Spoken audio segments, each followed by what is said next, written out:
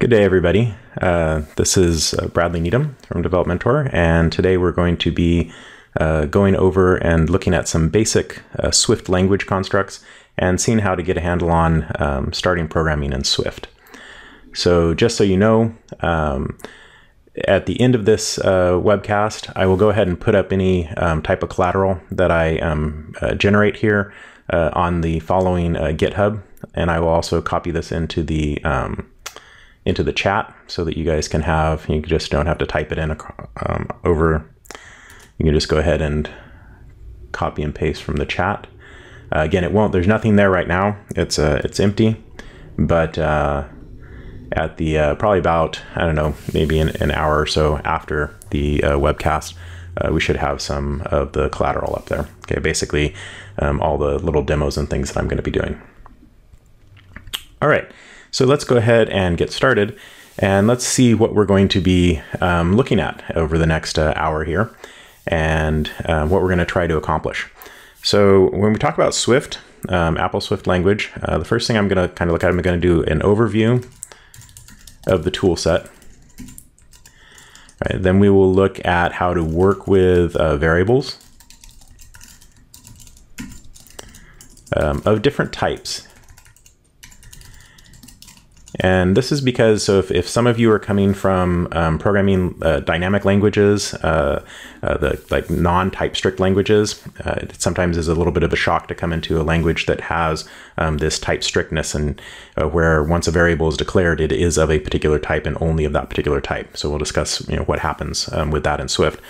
We'll also look at, for those of you coming from type strict languages, looking at compiler inference, and that kind of looks sometimes makes people uneasy when they're used to really looking at particular strict types and wanting to give them a particular type and specifying that the variable is of a type, where the compiler is just going to figure it out for you. Again, maintaining that type strictness, but figuring it out for you. So we'll talk a little bit about that. Then we'll go on and we'll talk about how to instantiate arrays.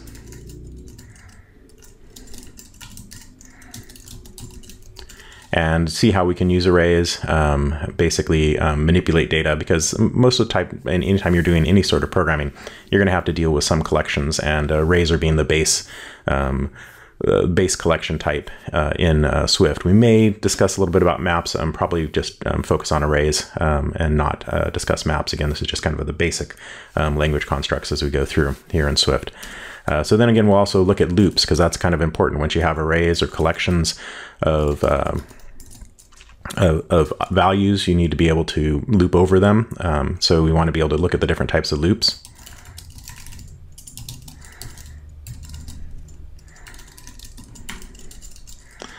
Then we'll also look at how to maybe choose a different code or branch code with an if statement. All right, we'll look at conditional statements with if and if else, and how those work in Swift, and kind of the different syntax. I mean, if we've all had if and conditional statements in the different languages we've programmed in, what makes them kind of a little bit different in Swift, and what is the syntax for them, and what might be strange and what might be familiar. And then of course we'll look at choose to execute different code with switch. Now with Swift, they've really gone, all in with the switch statement and added a lot of functionality with the switch statement. So we'll kind of discuss the different things that you can do with switch, which are pretty fancy. Then we'll also talk. So again, we're starting with kind of the basics here of Swift. So again, we also have to kind of get into functions, and so we'll talk about how do we define functions and how do we use functions in Swift. So we'll see how to invoke and define functions. And then lastly, we'll discuss a little bit about, hopefully if we get through all this to the end of this hour, we'll look at how to work with optional types. And these are kind of a special type in Swift. Again, some other languages have similar constructs, but we'll see how this works with Swift and how some of the operators work on these types of variables. Okay. All right. So I think that that's what we're going to try to cover. Again, I will try to limit the my talking to about 50 minutes, 45, 50 minutes, and then hopefully have some time at the end for questions if people have something to ask. If you have something to ask during the middle of the talk, please feel free to go ahead and type it in. I just might not spot it right away, but once I get a hold of it and see it, I will try to give you an answer to it if I can. All right, so let's go ahead and do this, the starting point. Let's look at the overview of the tool sets with Swift. So I'm going to be talking mainly about, of course, Xcode. This is development on the Mac, so we're going to be using Xcode for doing the development. There's two kinds of things that you can do when you're developing Swift kind of applications. One is to actually develop an application. That would be doing it with the project. And the other one is when you're kind of just playing around and getting used to how Swift works and figuring out how to do things. You can use a playground. That's what I'm going to be doing mostly in this lecture. Is I'll actually use Xcode, and I'll look briefly at a playground, but mainly at a project, and we'll build kind of an application so we can see where we might have different files. But the other one I wanted to point out to you is the REPL, which is the read, evaluate, print loop type interpreter that also comes with Swift, and you can do that from the terminal. So if you come over to, say, and just open up a Mac terminal like I have here, and you type Swift, okay, you're going to enter into basically an interpreter. Now again, Swift is a compiled language, and it is efficient in the way it's compiled, but this REPL kind of gives you the feel of, say, a dynamic language like Python, where I can create a variable, x, equals something. It'll tell me, there's the X, and it gives me the type. Notice that it's type strict and given a particular type. And I can do some sort of manipulation on it. Let's print it out, and we'll print out not just X, but say X times X, which is then going to be the result of the expression, which is 100. Again, pretty much anything you can do in Swift, in a Swift program, you can do in the REPL. Now, how do you get out of the REPL? Well, just like most of them, it's the end of file marker. And so like a Control D can exit you out of the REPL, makes it pretty simple and straightforward. Just to show you a quick little example, and again, we'll cover each of these topics in more detail to specific, but just kind of give you a taste of what they are in the REPL. I can use Swift as a scripting language. So I can start and say, let me create an echo program. And what I'm going to do is I basically, when you create a shell of some sort, you specify the shell that you want to use at the top, right? Use the hashtag bang, right? Or the shebang. And then we say, user, and then the user bin, basically the interpreter that I'm going to use for the particular script. So I'm going to use user bin Swift, and that's going to then interpret this entire file. And so I could put the same thing, or I could basically do my little echo program. And I'm going to use a if statement here, and I'll discuss in just a minute. So then we'll say if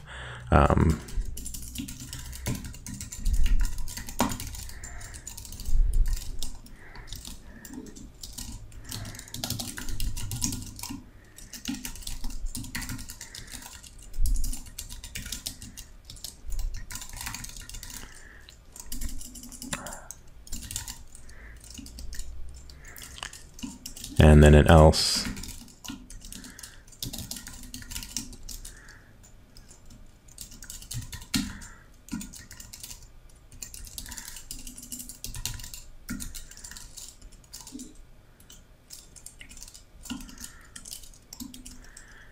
So this is a little echo program, and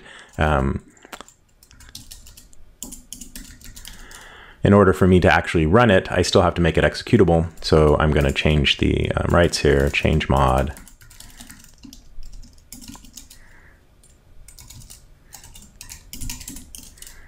And now I can run this program. And this is a Swift program running. Of course, if I don't write it correctly, it won't. Let's have a look at there. What did I forget? I forgot a quote at the end of my string here. Let's go ahead and put that quote in there.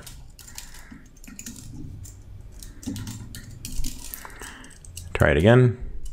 You must enter an argument, right? Because I didn't put the argument. And here I will go ahead and say hello, and my program will echo hello. Okay. So again, just one of the tool sets that we have the REPL. You can use the REPL for doing things. The other one, again, like I said, mainly what we'll use here is the Xcode, right? Xcode development environment. And one of them that we can use is the playground. So I'm just going to create a playground, and I can create it for iOS or for OS 10. I'm just going to leave it for iOS, and that just depends on what the default import it's going to use. So I go ahead here. This is fine to create it in that directory. And this little playground here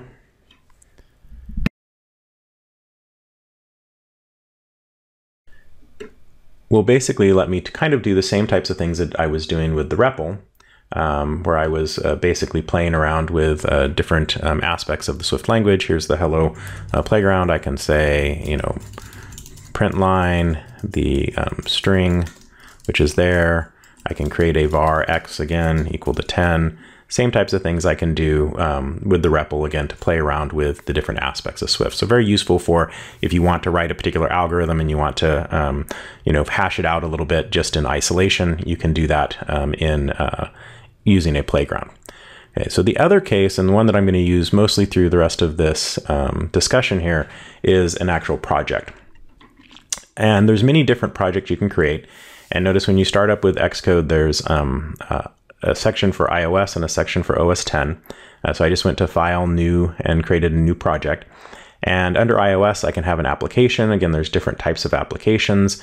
I can create a framework or a library. Again, other as well, like an in-app purchase or an empty. I'm not going to go over any of these. These are specific to basically building those, and they could be built using Objective-C rather than Swift as well. Here, we're going to focus on just the Swift language. So the easiest way to focus on just the Swift language is to build a command line tool, because a command line tool doesn't really have anything special, no type of user interface that's difficult to get in and out. I can just go ahead and show you the language constructs. But again, all the different types of things you can create here. And again, all of these can be generated using Swift or Objective-C. So let's start here and let's just create our command line tool. And we'll just call it basic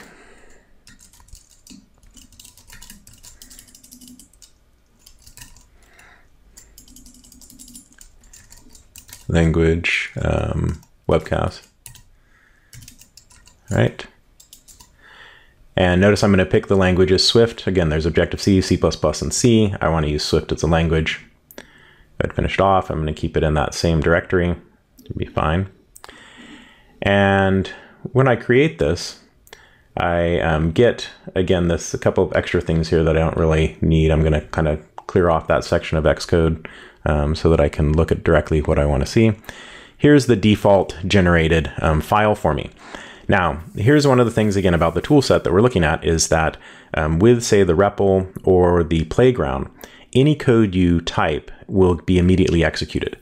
Now, when you start with a project, there needs to be an entry point, right? So with the playground or with the REPL, there's only one file. So the entry point for the program to start executing is basically the top of the file. With a project where I might have more than one file associated with it, code is not just immediately executed. There has to be an entry point, and that entry point is this particular file. Notice it's called main.swift. So the main.swift file has a special meaning when you build an application, a command line application using Swift. And that basically is a file that can immediately execute code. Like notice this print line hello world. If I go ahead and run this program, I'll make sure I bring this up higher so you can see it and clear off this side here. Again, it does output immediately and just executed that line of code. But if I have another file in here that does something else, it's not going to immediately execute that code. It's only going to execute things that are in this main. I can invoke functions from over there, which we'll look at in a minute, but I can't just do it this way. So let's go ahead and look at a couple of different things. Again, just so we look at the Swift language, we have comments, right? You can have comments, and the standard style is you can have the // which basically comments from the beginning of the line to the end of the line. We also have the multi-line comments.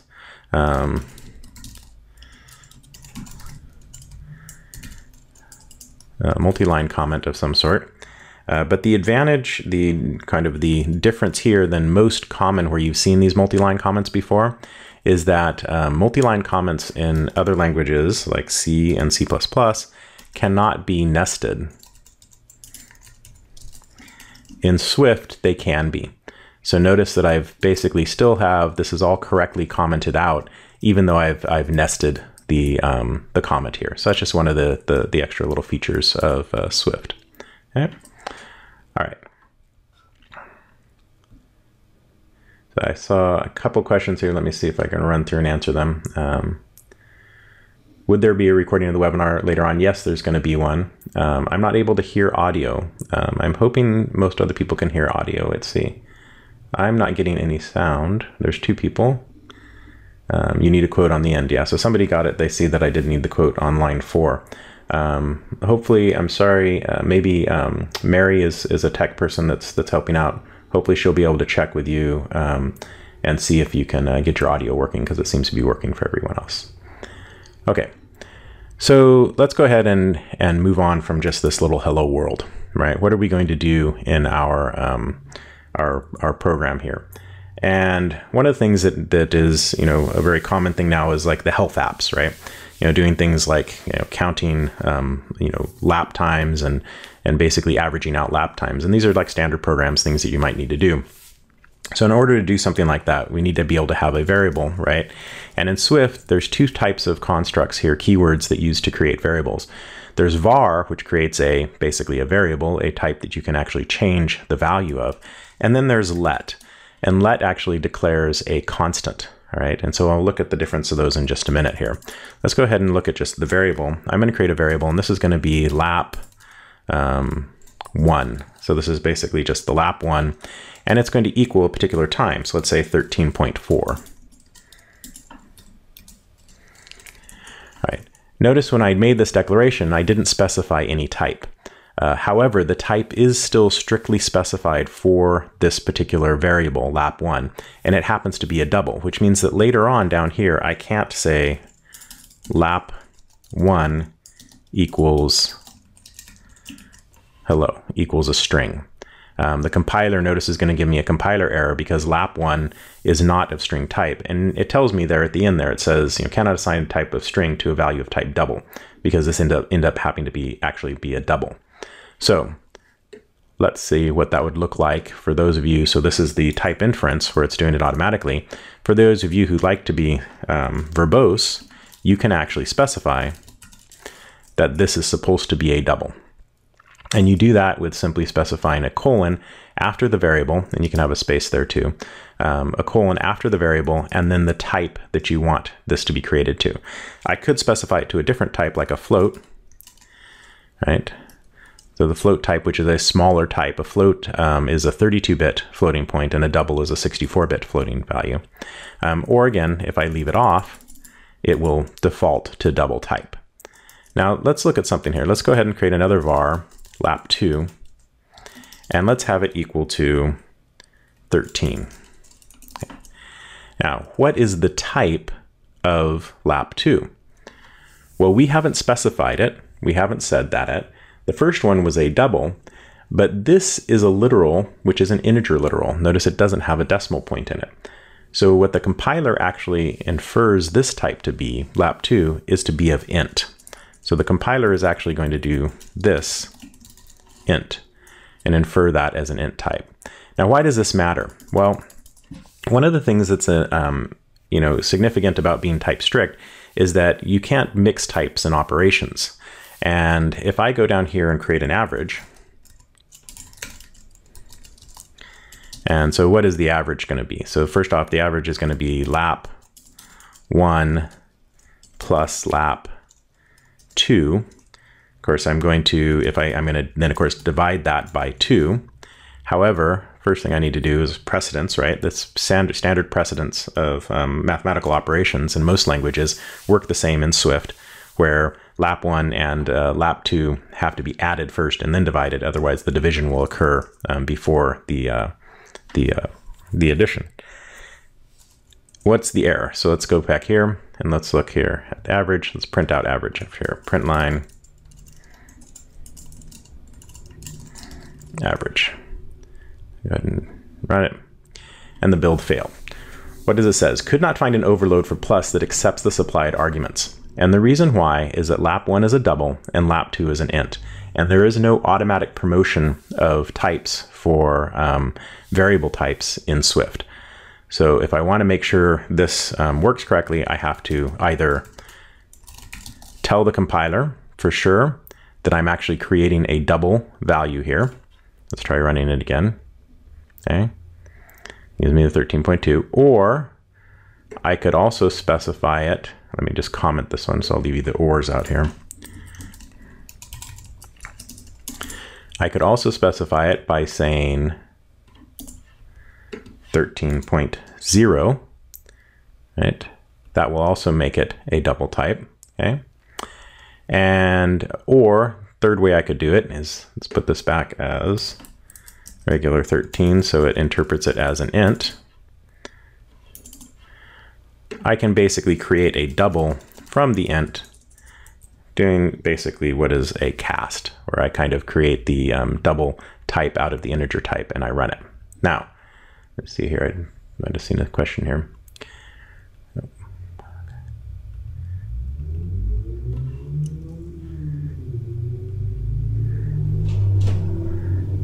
Okay, most people are getting the sound. And let's see, I have a question. Is there any technical reason to use Objective-C over Swift for new projects, or does Swift have all the power of Objective-C?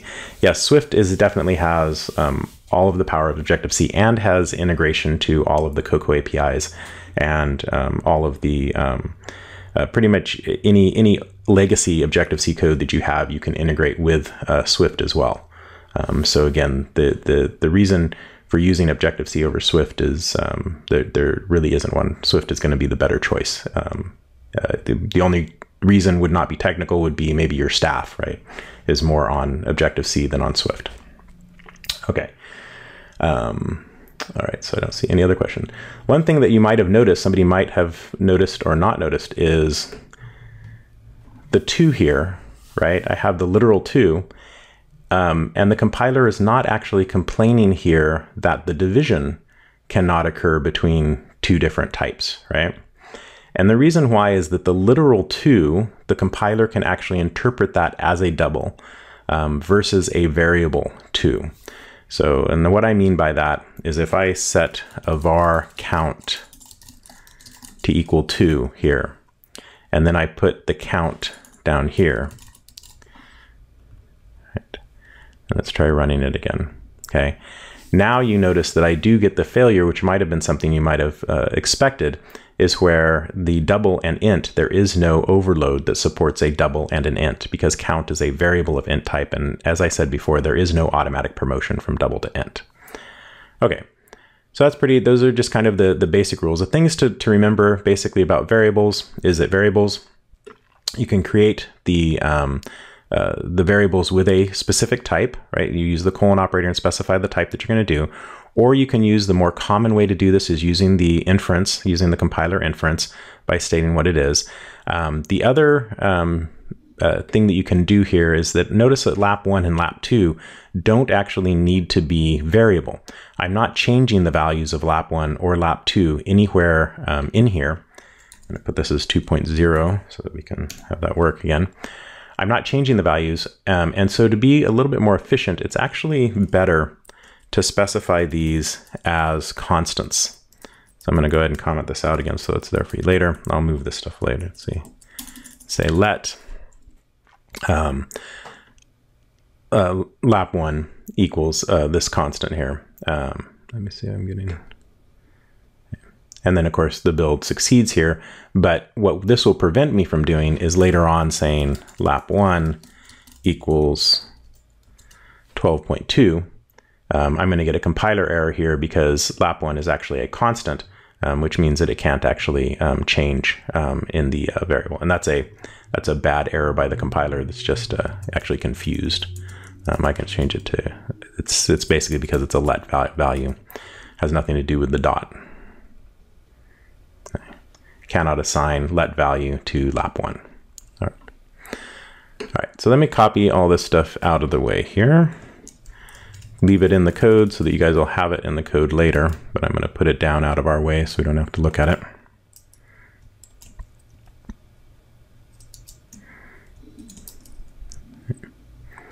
and come back up here. Now, of course, with the variables, so just so we can get in a kind of an exhaustive list of the types, there's int, right? That's going to be the standard type. Notice there's also int 16, which would be a 2-byte integer, right? So it only holds values from negative 32,000 to positive 32,000. There's also the change of a uint, so an unsigned int. If I come down and change this to a uint, notice we have the uint type, which is the unsigned type, and that means that there are no negative values, but they only go to positive values. And again, there's 16, there's 32, and there's 64. The standard one, so the int, is going to be, depending on your system, usually a 64-bit system, standard int is going to be int 64. On my system, it's int 64, but it could possibly be int 32. If you want to be specific about the type, then you can. Again, the double types, there's a double, and the other change is the float. The float types have the 32-bit, a 64-bit, which is a double, and then an 80-bit, which is a larger floating point type if you need that larger floating point type. There's a couple of other base types that exist that I want to talk about. There's bool. Bool is true or false, can only be true or false. And there is string, right, which is also a built-in type for Swift code, is the string type. Okay? All right. So let's look over here. Let's get rid of the ns string. This again, Cocoa API stuff that we're pulling in. So we did the overview of the tool set. We've worked with variables of different types. Let's go ahead and look at arrays real quick, and then we'll look at ifs and loops and what are the different types of ifs and loops that exist in Swift. So an array. So the way arrays are defined, again, start with the variable keyword. We're going to say var or let if we're going to make it constant. I'm going to call this array here, ARR. What am I going to have it be equal to? So I have to specify the type. If I just said, if I just specified if I just want to create the type for it, if I just say int, that means that, of course, R is just going to be of integer type. I want to make it an array, and the syntax you use that is you use the square brackets here, and then the type that the array is going to hold. The type that the array is going to hold, remember, arrays are homogeneous, and they're homogeneous in Swift as well, meaning they can only have one particular type. Now we can talk about, class types and different reference types that can refer to different things, but the type itself, as far as the array is concerned, is homogeneous. It only holds one particular type. So in this case, I've created an array of type int, and I can initialize it to a bunch of different values. And notice it allows, the compiler allows the trailing comma, so I can have that or not have it when I'm initializing arrays. And then the array itself carries around information, basically things like how long it is, what its first element is, what its last element is, and allows for it to be iterated over in different types of loops. So example here, let's go back to our, let's say, lap times. And let's not specify the type, because again, we can get the inference. Now, if I created this array like this, I would get an array of integers, just like I was specifying the type. But if I want an array of doubles, then I need to put in double values.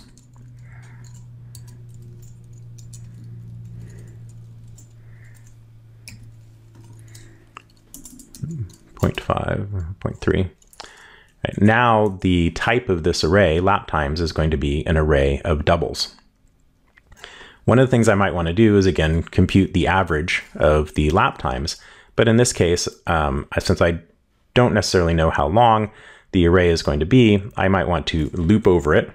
And several different types of loops in Swift. There's the while, there's the do while, and there is, so do while. And there's the most common one that we'll use is the for. Okay, but let's just look at, again, they're going to be standard, same type of construct as in most other languages, just a few little differences. So let's start with the while. So let's create a var, which represents my index. And arrays in Swift are 0 indexed. So the first element is going to be at 0. And I'm going to say while I is less than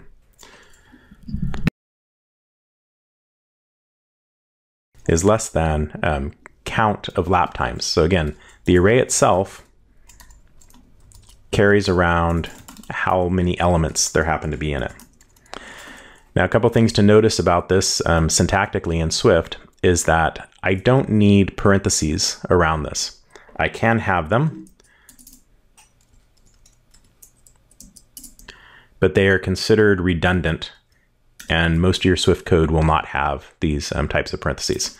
So I'm going to get rid of these parentheses, don't have them.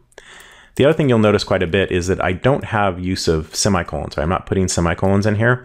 Again, something you can do, right? I can have a semicolon there if I want, but standard Swift programming, you usually do not have semicolons here. So while I lap counts, I'm going to create also my var average, or I'll do sum first, and then I'll calculate the average. Start with sum equals 0. We need to do what? Sum equals 0.0. Otherwise, sum is going to be of type integer, and I'll have problems when I try to add these things to it. So sum plus equal. So again, standard assignment operators exist in Swift. Plus equal, and then the lap times, and access the element using I. Okay.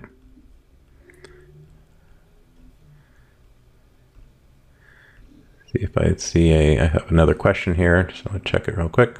All right, this is a good question. It says, if you declare an array with the keyword let, can you change the values in the array? Okay, I'm going to go ahead and do that in just a minute. And the answer is no, because once the array itself is constant, you can't change the values either. It makes the entire array constant. A little bit different than if you're used to using things like NS array or NS mutable array. They don't work exactly the same. All right, so let's go ahead and actually, let's just change this to let, because I don't actually need it to be different. This is my can data here because I'm only extracting the values. Just so we can see if I tried to set this lap times sub 0 equal to 12.4, let's say. All right. We notice we get this error here that cannot assign to the result of this expression. If I change that back to var, right, this should clear up the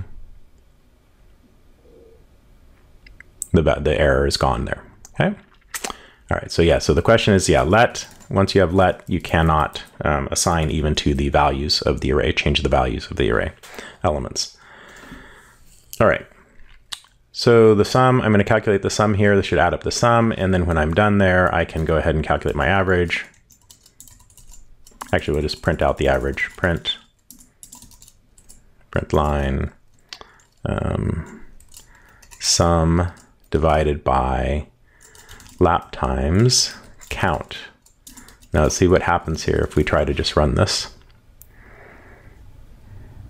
I'll stop this one from running. Okay, notice again, we get that problem that the count happens to be an integer. Again, there's no automatic promotion. Sum happens to be a double, so if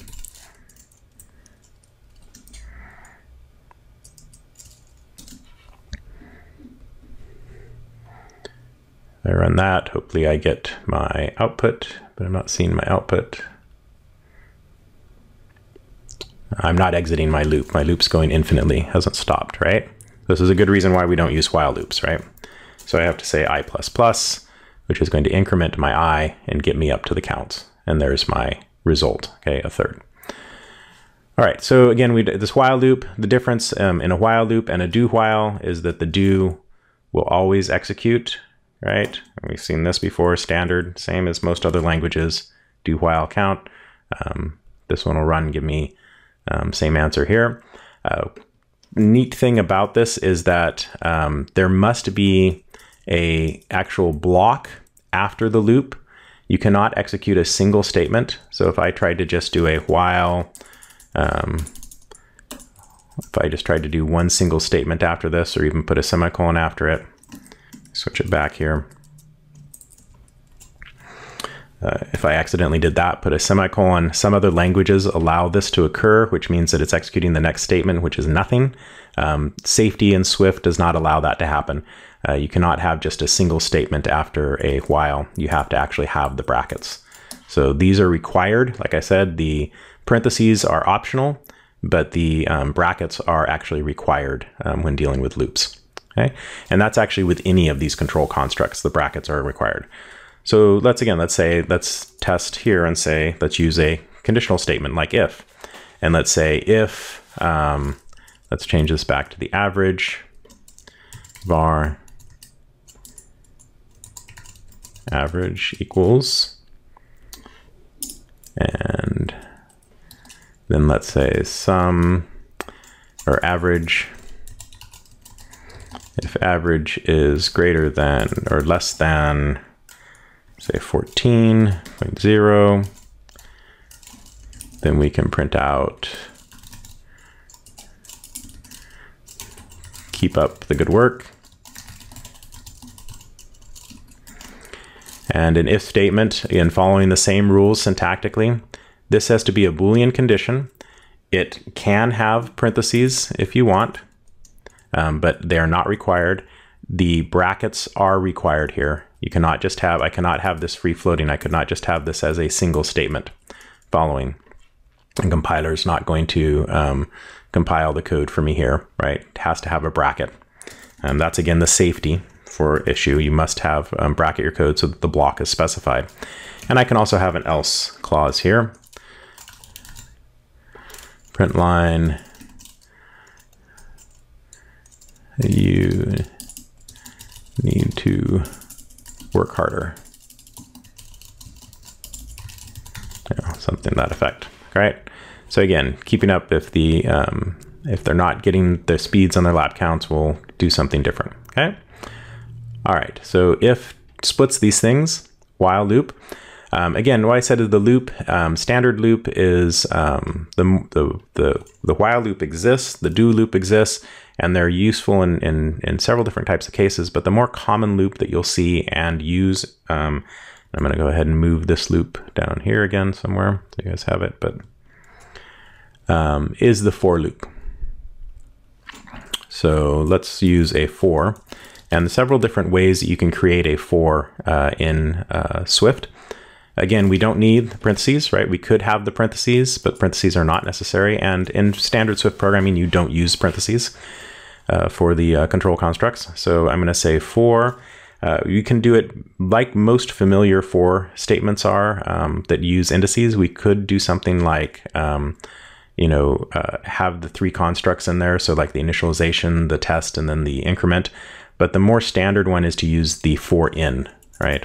And that works like this. You basically specify a variable that you're going to use, val, in, and then lap times.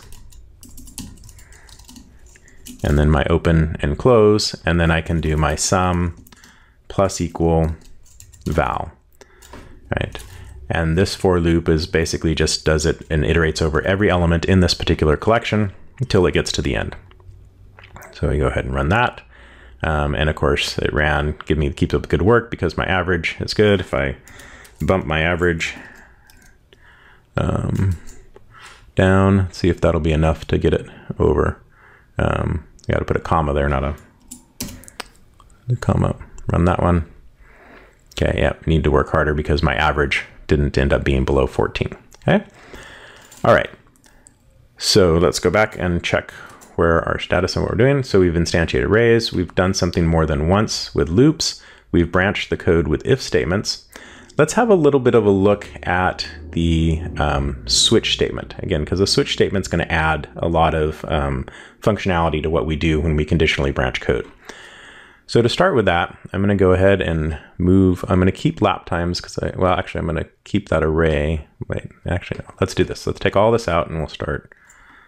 Let me move this stuff down as well. And we'll comment it out so that it doesn't run through here. And we'll start by how to invoke a function. Now we've already invoked a function using the print line, or I use the print line function, but I'm going to put in one of my own functions here. Let's go ahead and add a file to this construct here. I have this little util Swift, and I'm going to add that over there. And this is now part of my project. Now, I'm not going to go over all these things. This is kind of an ugly way of how I get the information from the console, so I can use user input here. Let's go back to the main Swift, and we can use that function by simply invoking it, and that one happens to be prompt for input. And what I could do is, let's say I want to get somebody's age. Let's say I'm gonna input somebody's age. I can say var age equals prompt for input. And then again, the parameter that I'm going to pass in there is going to be a string. And I'm just going to say, please enter your age. Okay. And then we're going to stop. We're going to say, just print it out right now. Print line. You are, and I'm going to use something called string interpolation, just another little feature that we can use as we do like quick and dirty type of formatting into a string. Is I can basically specify a backslash and then open parentheses and put the actual variable that I want to put into the string inside it. Years young. Right. So let's go ahead and run this. We run it. It says, please enter your age, and we'll say 25 because that's the eternal youth, right? You are 25 years young. Now, what did we notice? A couple things is, what is the type of age? Well, the prompt for input returns a string, right? When we get the string value in, you get a string value back. I want to have a numeric value for this. And so what am I going to do? Let's see, I have a question here. Let me just check the question here. I don't see the new question. I think everything else is there. Okay. All right. So this is going to be a string. And notice also the string that came back, what did I get? I also got the carriage return here, the line feed, because it says you are 25, and then carriage return, and then years young. One of the things I want to do is I want to convert it to a number. And Swift allows us to do four simple types, basically converting a string into an int. We can do that really easy just with the string type itself. So I can just say var, let's say this is, we'll make this the input, and then we'll say the var age equals input dot toInt. Okay. Now let's try printing this again. Let's run this again. It gives me the int. Enter my age. I'll say 25 again. And interesting. What is that? Okay. You are 0 years young. Well, when we convert this, right, convert this value, and let's just put the string value here that we're looking at, and we'll comment out this. Let's make this 25. Then when we put the string value in there and we run it, we notice that this could be, this is strange, right? That shouldn't be able to interpret this part. If I cut this part off, right, run the 25, I actually get the value. Well, this brings us to the idea of an optional type, right? Is that the string that I read in, right, when I was reading in the age here, came with some extra thing. It's if we look at this straightforward as this string, it's very easy to convert that to an integer, and we can say, okay, that's going to be an integer. But the problem is, what happens if, you know, we put in cat, right? We can't do that, or even just what I had there, you know, 25 backslash n. Right? The same type of problem here is that these extra characters cannot actually be converted into an integer. So we can't just return a regular integer from this function that the string is parsing here. We have to return back an optional. And the optional tells us whether this integer was actually successful in converting or it wasn't. Now there are in, say, Cocoa APIs and NSString, there's lots of different ways of doing conversions, and we can actually NSNumber formatter allows us to do a lot of these conversions from other things and converts and passes us back these optional integers. But how do I know then, before I print out, if I wanted to use the age, say in a switch statement, right? We're going to be looking at a switch statement here. If I wanted to use the age in a switch statement, how would I know for sure that I got an integer and didn't get that nil? Well, there's a special syntax in Swift for handling optional types, where instead of doing, you could do this. I could say if age not equal nil, right? So now I know that it actually did get converted to a value. Then I could try and unwrap the value in the optional. notice in my output it says optional 25, right? And what I really want is just printed out just plain 25, right? I can take this in here and say, move this over to here. I can do what's called a force unwrap. And that's what that explanation point is at the end there. That forces the optional value to be unwrapped to its underlying type. So go ahead and run it again. And build succeeded, and the optional is nil, right? I didn't put an else clause in here. Let's put an else. Else, print line,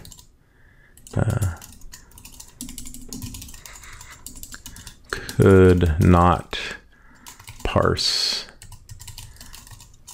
an int, right? Run it again. Build succeeded. This time we get the could not parse an int. If I put this back to 25 and run it, then notice I get the you are 25 years young, and I've taken off the optional portion of that. Okay.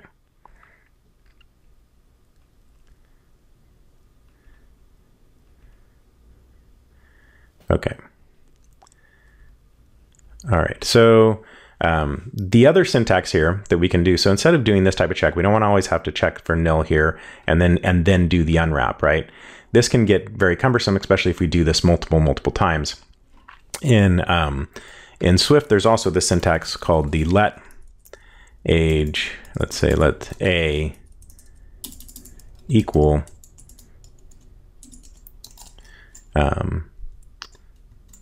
age. Okay. And then I'm not going to unwrap the force unwrap because A is going to already be forced unwrapped. What this syntax does is it does the check for nil and then does the unwrapping for you. And there's no reason for you to do the unwrapping or anything else if you don't, if it doesn't work. So we can basically do an if let, and that if let syntax again gives me the same type of behavior. If I change this back to cat, again, could not parse, the integer is going to work. Okay? All right, so I'm going to use that if let syntax in order for me to do my switches now. So let's go ahead and move. I'll just put it in here in this code. We'll kind of comment out this section. Let's say if we're here, we want to do multiple things than just print how old you are, we can use a switch. Right? And what am I going to switch on? I'm going to switch on A, which is an integer, right? Now, if I switch on A, we can use cases. Case 1, print line, happy first B-Day. Okay. Case 10, print line, welcome to double digits. Case 13,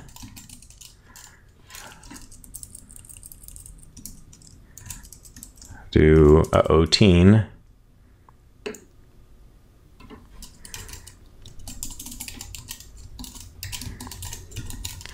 Okay, and then case 25, good age to be. Now, some of you might be noticing, some of you that are familiar with switch statements might be noticing a couple different things here. First off, in most languages with switch statements, if I ran this code like it is, and the value of the case of A was 1, I would get happy first birthday, welcome to double digits, and then teen, and then good age to be. And that's because most switch statements require you to add break, right? If you want to break out of the switch statement.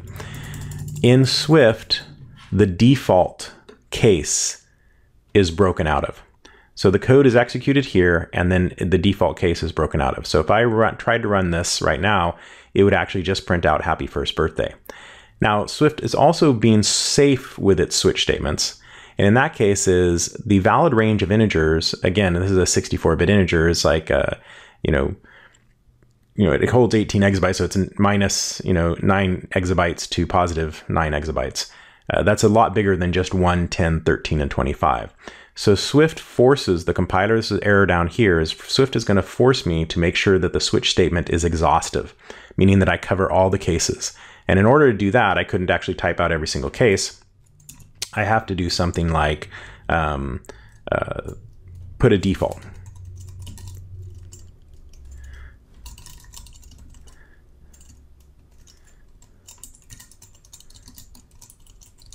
So something that's going to give the rest of the cases a fill. So now my switch will run, and again, it'll break correctly. So if I run through here, I should get the happy first birthday. But what if I wanted to say, happy, just happy birthday for, everybody from 2 to 4,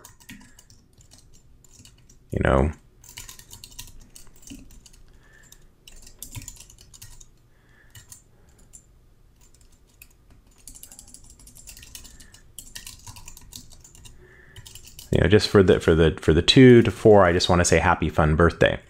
Well, I could write, say, case 1, case 2, happy fun birthday, case 3, case 4. It doesn't work as it might in other languages, right? I could do it like this. The problem with this, and the reason this doesn't work, is because the default case is a break, right? So in Swift, I would have to use this keyword if I wanted to specify my switch statement like this. However, this isn't the best way to specify your switch statement in Swift. The fall through is kind of like a fallback if you need to have fall through syntax because you're porting code. For Swift, normally what we would do to handle all these cases is just specify them all. Right? So the cases are 2, 3, and 4. I'm going to give you that message there. Okay? Run them, and then let's change this so we hit one of those cases. It's at 3, and run it. And there we have fun birthday, okay? So any of those. The other thing you can do in Swift with switch statements is use ranges. So here I could say ... less than, say 20. That would give me the ranges between 13 and 19. Or I can put ... 19. And that gives me all the values there. Okay. All right, let's give a 17th birthday and see if we get a 18. And yeah, we do. All right, I see that I'm getting close to my time limit here. So I did want to cover one other thing on functions before we move out, and then I'll answer any questions that I can. So first thing here is with a function, if I want to move, say, these particular operations, or even let's say I'll take my average function or my sum function. I'm going to create a function that'll do a sum of an array. I specify that using the func keyword. I specify its name, so sum, and then I specify the parameters. And the parameters all have names, like the parameter list has to have names associated. So I'm going to say this is the array. Again, we use the colon here to specify the type of the parameter. So this is going to be an array of ints. Right? So I'm going to have an array of ints for summarizing. And then after I specify the parameter list, I need to specify the return type. So I specify the return type with an arrow. And then this is just going to be an integer return type. A single value integer is the return type. I'm going to put in my loop, which is basically, I'm going to create my s as the value started at 0.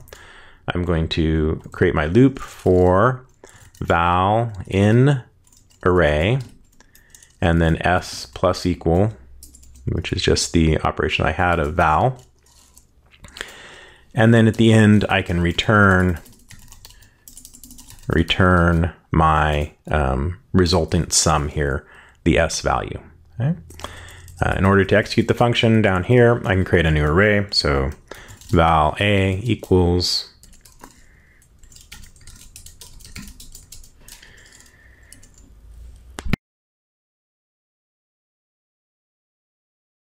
And then I can get the sum of it.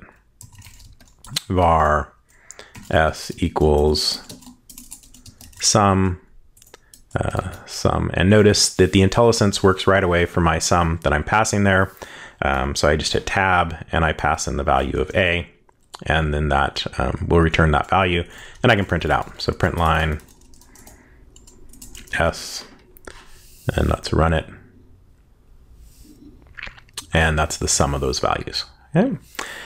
Just just real quick again, just on the note on these parameters, and I'll talk more about them in the intermediate Swift webcast, but these are implicit parameters by default for bare functions like this, which means that, notice I just passed the argument without specifying the name of the argument. With functions in Swift, we can actually specify the names of the arguments as well. Okay, I got 5 minutes. Let me look through here and see if I have some questions that I can answer that I might have missed. Still have something. What type is A? Okay, I did have that one. Sorry, that was back up here when we were doing the switch of A. A is of type int, because the optional type, the input toInt here, this returned an optional int. So the underlying type, whatever the underlying type of the optional is, like if I created an optional type, say of var s equals, or then we even specify it as an optional string, and the way I can specify it as an optional string is with that question mark. I can give it a value. Let's say if I don't give it any value, let's print line s. Well, you're going to have two s's here. Let me just call it str. Str. All right, and let's run that. Okay, notice I get the nil because the string is an optional type and it's just initialized to a nil if it has no value. If I then extract the value using the let syntax, if let val equal stir, which is the optional string, then I can print what the string is, or val, which the actual string is, and I'm going to give this an actual value this time. So let's give it a value here. Str equals hello. Set its value. It runs here. Okay. And let me print out the string as well below the string hello here, so that we can see it running this one. You see. So when you see this part down here where it says optional hello, the underlying type, when you do a let and if let, it comes out as the actual type, because it only shows up if it can be unwrapped. Right.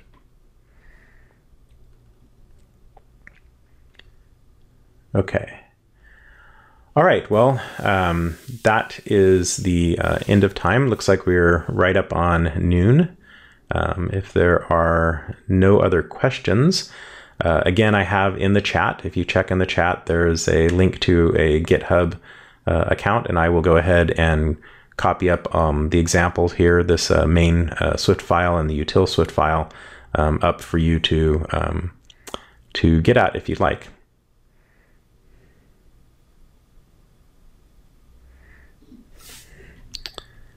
Okay.